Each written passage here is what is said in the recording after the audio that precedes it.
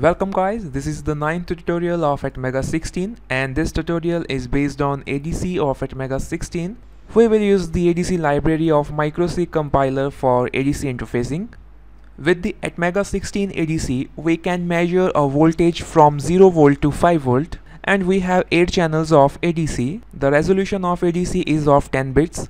Some of the terms related to the ADC are resolution, step size and D-out.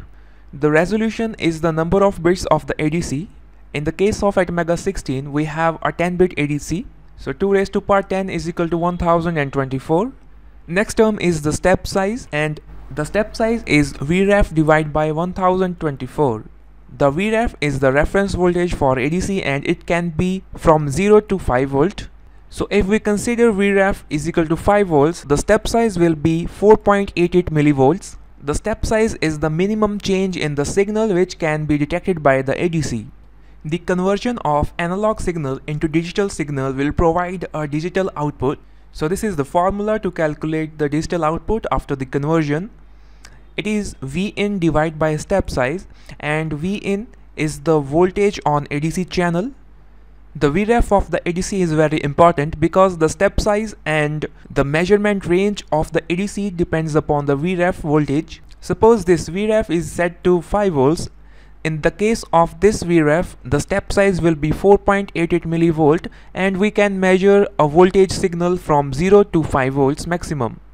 Now consider Vref is set for 3 volts. In this case, the step size will be 2.92 millivolts and we can measure only 0 to 3 volts maximum. And if I set the Vref to 1 volt, then the step size will be 0.976 millivolts and I can measure only 0 to 1 volt signal with the ADC. Now consider this example where I am connecting a potentiometer in this configuration to the ADC channel 0. I will go with the Vref is equal to 5 volts. So the step size will be 4.88 millivolts and I can measure signal from 0 to 5 volts. Let the voltage set by the potentiometer is 1.5 volt.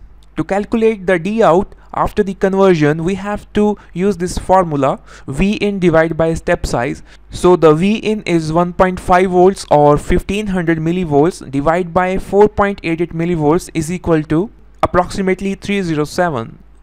So in this way you can calculate the result of conversion with D-out formula. I have connected this 16x2 LCD on port C to display the conversion result of the ADC.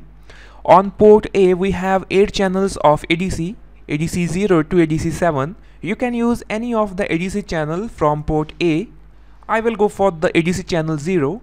To get a potentiometer, search for port HG and select this potentiometer. Double click on it to add it into the device list.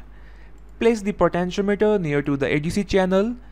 This point will provide a variable voltage output. So connect this to the ADC channel number 0. Connect the 5 volt to one end of the potentiometer and ground to the other end of the potentiometer. So when we will vary this pointer, it will provide a variable voltage to the ADC channel. Let's connect a voltmeter on the output of this potentiometer. For that, go to virtual instrument mode and select the DC voltmeter. Place the voltmeter near to the potentiometer and connect the terminals. In the MikroC compiler, first create a new project and mention the LCD pins in the program, and don't forget to include the LCD library from the library manager. And for this tutorial we also need the ADC library. So click on this ADC library to include in the program. I also declare one array of the character type to save the ASCII value from 0 to 9. First I will initialize the LCD module. So the function is LCD_init. Provide a command to turn off the cursor of LCD. Display the text on LCD from first row and first column. So we got a text on this LCD ADC value. I will display the ADC conversion result to the second row of the LCD. Stop the simulation and go back to the compiler. First create an infinite loop with while 1. The ADC of Atmega16 is a 10-bit ADC. To save the result of ADC, we have to declare a variable of integer type. We can't use the character type variable because character can store only 8-bit data. Before using the ADC read command from the ADC library, we have to initialize the ADC. So the command, the function is ADC underscore init. This function will initialize the ADC module of Atmega16. Now we can use other functions of the library to read the channel of the ADC. To read the value from the ADC channel, first I will type the name of the variable equal to ADC underscore read, and in the brackets we have to mention the channel number of the ADC. I'm connecting the potentiometer to ADC 0, so the channel number will be 0 here. Now we can't directly display the result on LCD, we have to pick the ASCII value from this array. We have to use LCD underscore chr function, type the name of array, then square brackets, and type the name of variable which is holding the result of conversion, divided by 1000 and take modulus by 10. Copy this line and paste it. First change the column location to next location, then divide the result by 100 and modulus by 10. Change the column location to 3 and divide the result by 10 and %10. Change the column location to 4 and for the last line we need only %10. So this line is for the LSB of the result and this is for MSB of the result. Because the ADC conversion will go up to maximum 1023 from 0, so this is a 4-digit value, that's why we need maximum divide by 1000 for this result. Compile the program and go for Proteus ISIS, run the simulation, and you can see the voltage is 2.75 volts and the result on the display is 563.